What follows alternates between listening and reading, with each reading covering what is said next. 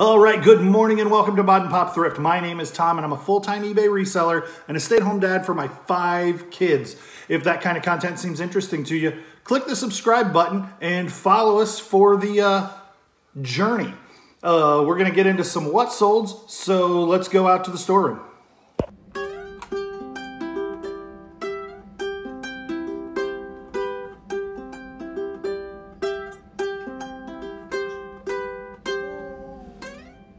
Checking the dinosaur's ears. You check his eyes. You can check his heartbeat. You don't have to check his heartbeat.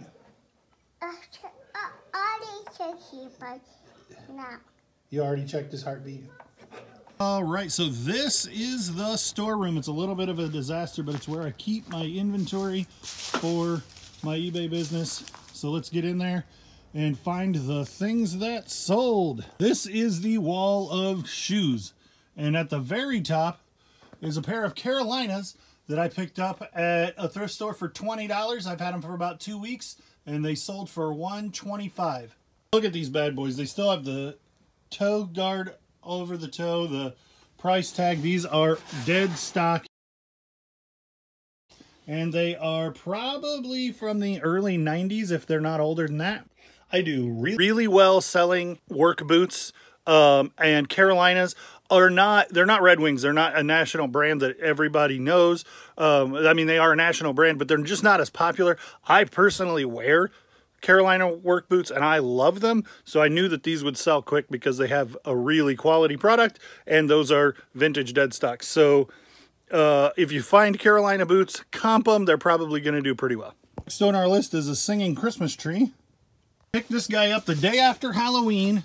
Our Goodwill was moving out a big chunk of their Christmas stuff, and this thing opens its mouth and sings. It sold on the global shipping program. I don't remember what it sold for. Not a ton. I think I only paid $3 for it. No, I paid too much for it, I thought at the time. I paid almost $6 for it. May not actually be next on the list, but I know that right here on the bottom, this guy sold. This guy sings, Alan Jackson voices this animatronic Santa, and he sings Holly Jolly Christmas. And this thing is, I wouldn't say it's new in the box, but it's practically new inside a box with a little smashed corner. Had a $75 original price tag. I want to say we paid $6. And like I said, we've had it since the day after Halloween when I bought a bunch of Christmas stuff at Goodwill when they were moving out all their bulk Christmas. For a long time, I was buying lots of remotes when I find them for 50 cents, 75 cents, $1. And I was doing okay with them, but it just kind of became a hassle to find the right remote at the right time.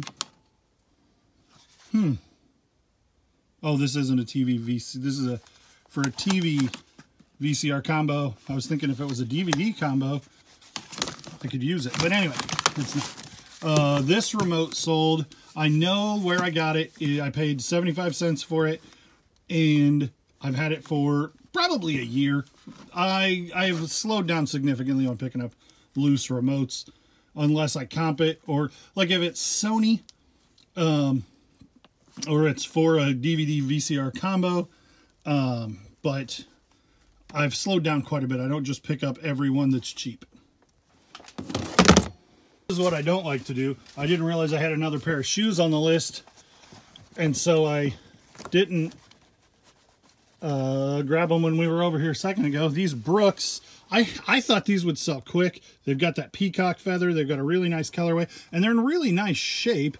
I paid $3 for them, and they sold for $31.99, I think, free shipping. I thought they would sell quicker than they did. They've been listed for probably 6 months or so. All right, and aside from the storeroom, which is just on the other side of that wall, I have this shelf, which is in my actual car garage, and it's kind of overflow inventory. Not that I have so many items listed that garage is full. I have so many unlisted items that garage is totally full. So I need to get through that. I need to get through the death pile and stop buying, but that's probably not going to happen. So I'm going to just have to figure out a more efficient way of doing things. But in K11, look at these things. These are not listed. I picked them up the day after Halloween, 50% off. So I paid 10 bucks for these two, and I'm super excited. I think they may have made a quick cameo in a video, but I just stuck them in that box to get them out of the way of something else. In K11, I have these two little tin toy cars. I picked these up from a local picker. I paid 5 bucks for both of them. They're in really bad shape. Like, this one is just kind of beat to death, and it's supposed to be, I think, either pullback trigger or spark. It's missing some kind of guts. These are 50s Japanese tin toy cars. This one, I think, it's missing the whole front axle and wheels and everything. So I thought that they were a little more valuable than they are. I paid $5 for them. They sold for $9.90 plus shipping. The shadow is no good. Not that you guys are all that into seeing my beautiful face. Maybe I should just hide back here and then you can't see me. Down here in B12, bingo! There's this, also sold on the global shipping program. It's just a older, heavy cotton men's pearl snap work shirt. It's this old Sears tag. I don't remember how much it sold for. I want to say in the $25 range, maybe plus shipping. It sold for $29.99 plus shipping. This heavy cotton work shirt, I think of them as like Carhartt style. It's not duck cloth like a Carhartt jacket. But I don't know how you say the word. I suspect it's chamois. Chamois. It's probably some roots in some foreign language that I'm totally mispronouncing it. So I'll put it on the screen. Chamois. Chamois. So that's how you say it. But that word is a keyword for work shirts. And work shirts that are pearl snap and either that or a particular kind of flannel. You can do super well with pearl snap work shirts. I paid $1 for that shirt. I probably had it for 3 or 4 months. In a box that used to have Revereware in it, we have a keyboard I paid $1 for in the last 3 weeks. This is what I call a clacky keyboard. It's the 90s keyboard that the keys stick up really high and can stick down if they're not in good shape. This is not a key brand. It's not IBM. It's not Apple. It's Amstrad, and it sold for 50 bucks probably in 2 weeks. Something that I've started doing, and it's probably not a super good policy, I take these shopping bags and I fold clothes into them, and then that's my Home Goods, and Marshall's is my SKU identifier, like DI3. So inside this Home Goods bag, this and one sweatshirt, which is Michigan Wolverines.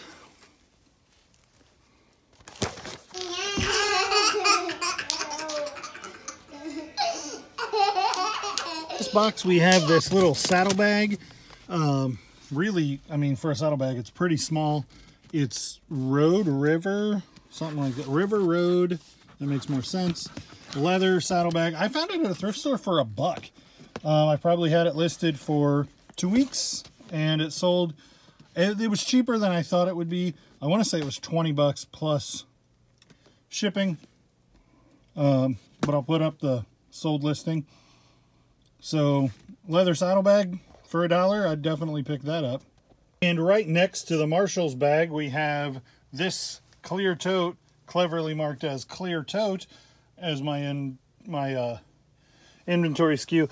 These are 560s, 3634. 560s over the summer were the best-selling number on Levi's. I haven't sold a pair of 560s in a while, and I have quite a few listed, so I don't know if they're falling off or what, but these have been listed for quite some time, and I don't remember what they sold for, so here's the sold listing. Shoved into this box, BA17. This has only been listed 3 or 4 days.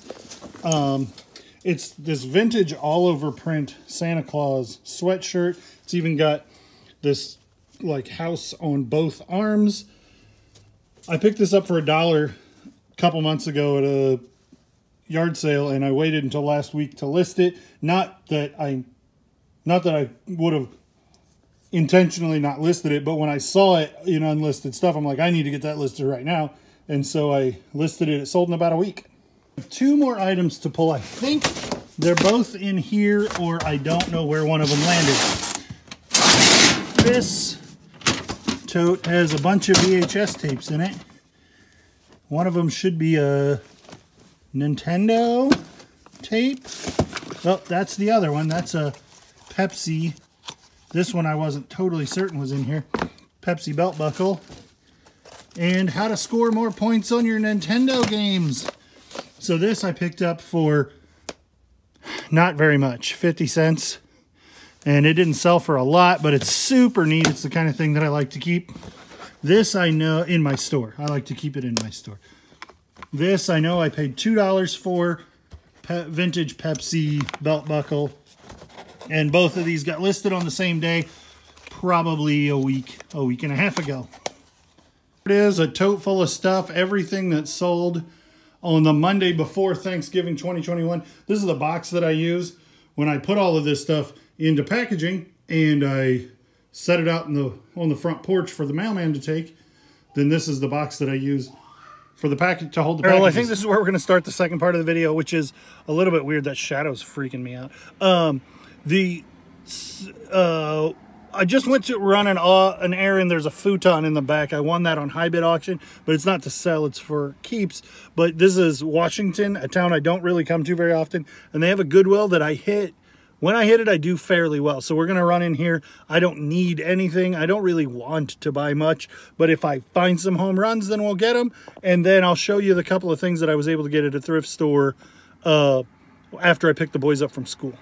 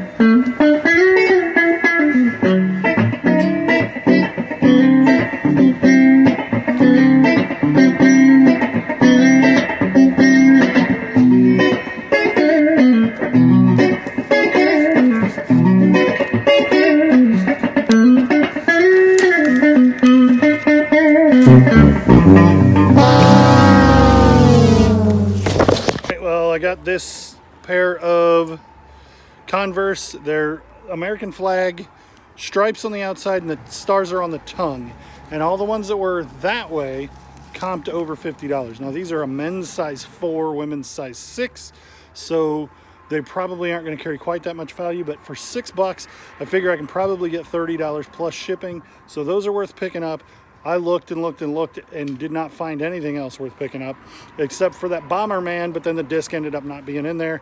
The Primal Rage game, I don't know what I was thinking of, but that one wasn't really worth picking up, especially just the manual. Even though it was a quarter, it's just not worth messing with. So I probably could have made some money, but who knows when and how long it would take, and it just isn't worth messing with. This spotlight's killing you guys. Is that better? All right, let's go back to the house. All right, so I let the battery die on my phone, so we're just going to have a couple of minutes here. I want to get through what I got at the thrift store. Judah has an after-school activity, and so I had to pick him up 30 minutes after I picked up the other boys. There's one or two thrift stores really close. Only one was open on Monday. So we went there, and I spent $21, and she threw in the video games. Not that they're worth much, but 2 Assassin's Creeds, and I don't remember what this one was. Face Breaker, disc only. This is a new open box Dell 720, PhotoSmart 720, I believe.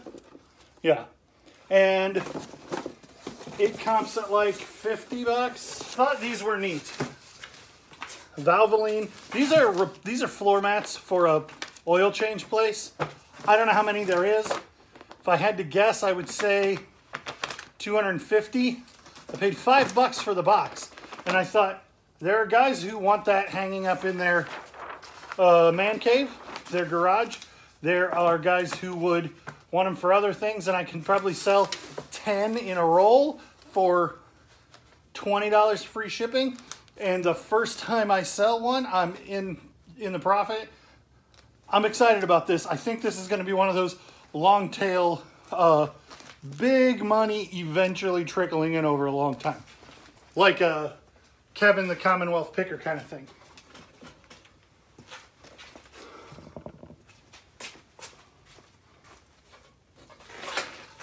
These two things real quick. This is an 8-ounce Budweiser can. This is something I pick up every time I see it. Pilot stapler. It's just a 40s, 50s industrial stapler. And they sell for $15 plus shipping. So the market's come up quite a bit on these. You can see that there's 100 listed and over 100 sold. So these are over 100% sell-through rate. Don't pass on these Ace brand staplers because there's money to be made. There's a couple of different models too. This is a rotisserie, and I was sitting on the shelf semi put together, and I was like, what is that plug? Well, this is the plug that is for the motor, and it says Faberware rotisserie on it. And so I remember, I think Kayla Homeschool Picker picked one up and mentioned how good they were. And the plug by itself sells for 20 bucks.